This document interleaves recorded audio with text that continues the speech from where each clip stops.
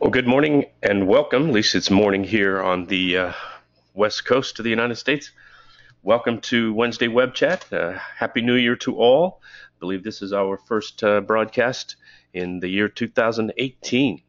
So today, our topic, we're going to be featuring another small little feature in the new version of SAP Business One, version 9.3. This is kind of the 8th session that we've done on some of these new features.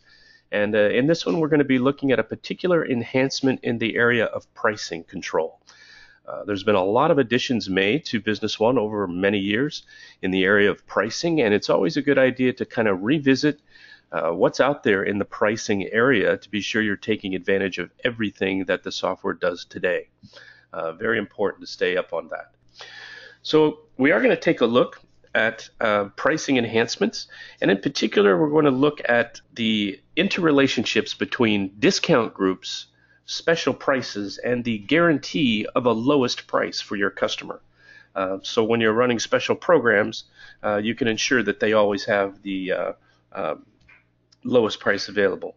So leaving that, and we're going to click over to Business One here, and I see that you're seeing that. So the first thing we'll take a look at is we'll go to the modules in the menu and inventory and price lists. And under price lists, this was something that was also added in the 9.3 version, I believe, discount groups. And we've looked at this a little before, but we want to use it as part of this example today. So I can set up whole groups as discounts now, and these are my inventory item groups. I'm going to make one available for all